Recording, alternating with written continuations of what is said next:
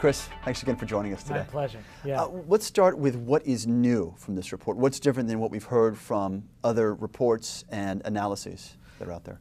What my colleagues and I reported today was that some efforts that we did in June were that we identified a plume of oil that existed about 3,500 feet below the surface.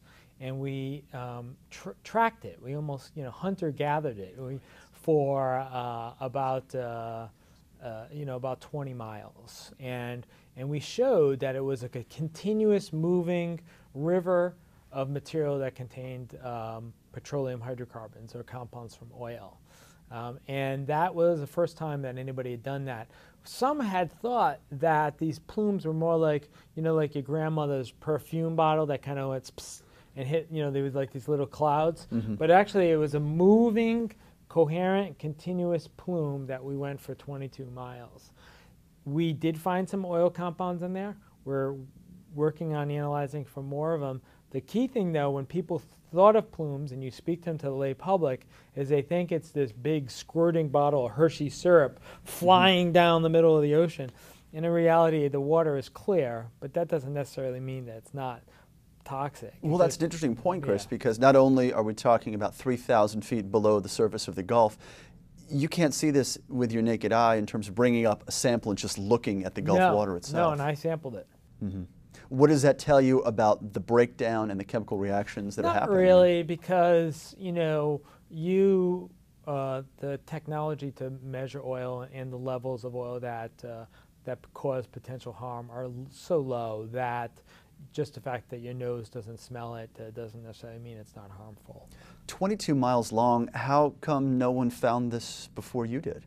Certainly, everyone was looking. Other colleagues may have seen samples around there. So, what, we were lucky, but let's think about it.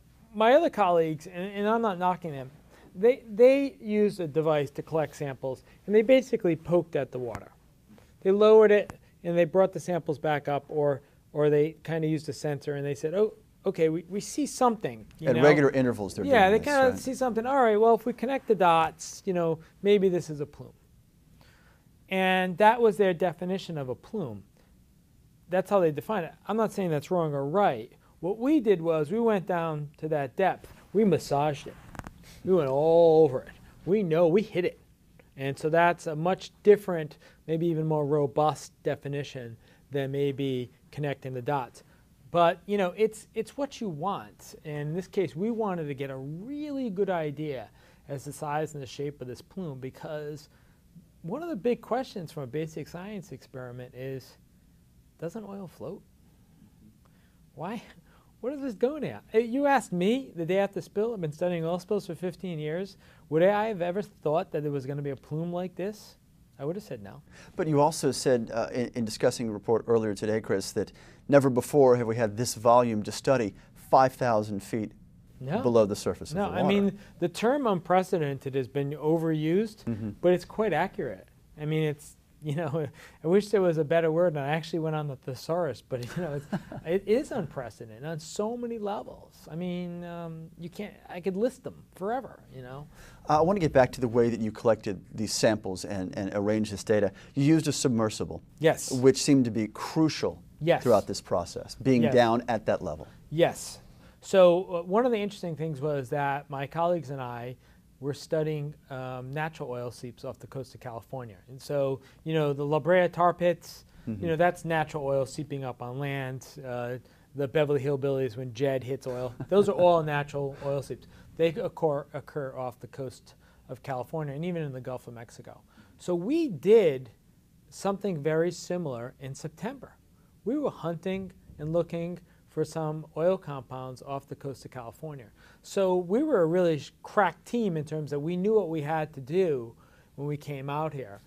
This vehicle is called Sentry, and it's pretty cool. You can lower it over the side. It's got no cable, and you can tell it what to do at the beginning, and you throw it over the side and say, we said go to 1,100 meters, or about 3,300, 3,500 feet, and go look.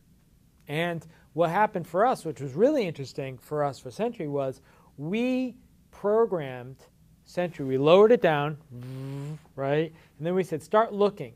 And we could see real time. It would be sending up data. And it would say, oh, I see oil, I see oil, I see oil, I see oil, I see oil. Nope, don't see it anymore. And at that point, you can turn it around? Yeah, we could turn it around. Because originally when we started it, we didn't know how wide it was. So we made what we call the legs really long. But then we can program and say, stop, turn back. And that's pretty gee whiz. One of the things that you found was the relative success that microbes are or are not having degrading this oil, digesting it, processing it. Yeah. What does that tell you about the natural process that's underway in the Gulf right now? It's really hard to generalize what's going on in the Gulf. Like I said, oil, this is, you got a 14-year-old boy. You want some money, right?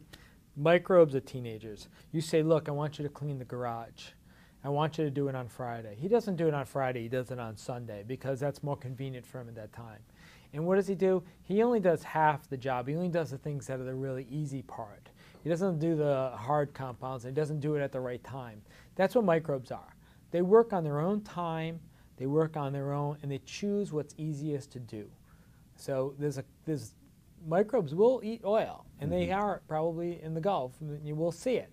But, oil has got like a buffet of different molecules. And so they're going to hit the baked stuffed shrimp and the prime rib. But at some point, they hit the celery and the peanut butter, and it's game over. So microbes do work. I haven't seen much of the data that describes the extent of microbial degradation. I don't doubt it. We just didn't happen to see it in our location. And that's kind of the wonder of nature. You look at the size of the Gulf of Mexico, it's pretty big. We can't assume, like, if we put that footprint on the U.S. land and say, is the weather over here in the bottom left-hand corner the same as the top right-hand corner? It's really, and then you have to add in 5,000 feet. So you add a third dimension. So it's tricky. Given your experience dealing with oil seeps off the coast of California, you had to come in with some sort of expectations about what you may or may not find.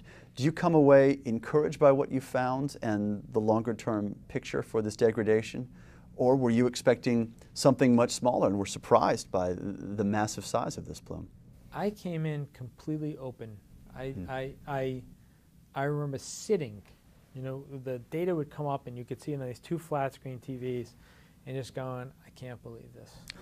I just can't believe this. I mean, and sitting there doing calculations and just saying, whoa, I just can't believe it. And I got to be honest with you, I don't want to sound too excited because 11 people died and the livelihoods of countless people and things like that.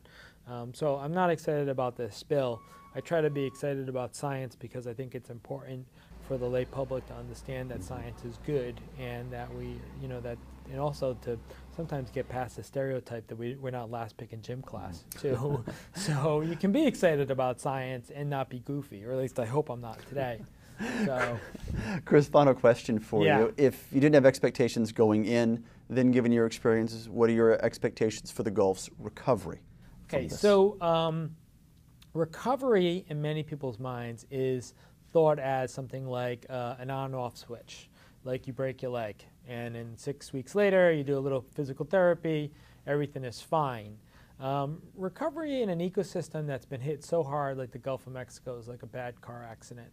And just like somebody's in the hospital in critical care, there are scratches that are going to heal quickly, their broken leg may heal quickly, you might be in a coma for a long time. The key thing is that there's a wide spectrum of time that it takes for recovery. And then we have to start to determine what level of recovery is okay. Let's make believe that the car accident just occurred and it was a loved one and the doctor says, I don't think, there's a good chance your loved one's not going to make it. And the person pulls through and has a limp. Is that recovery?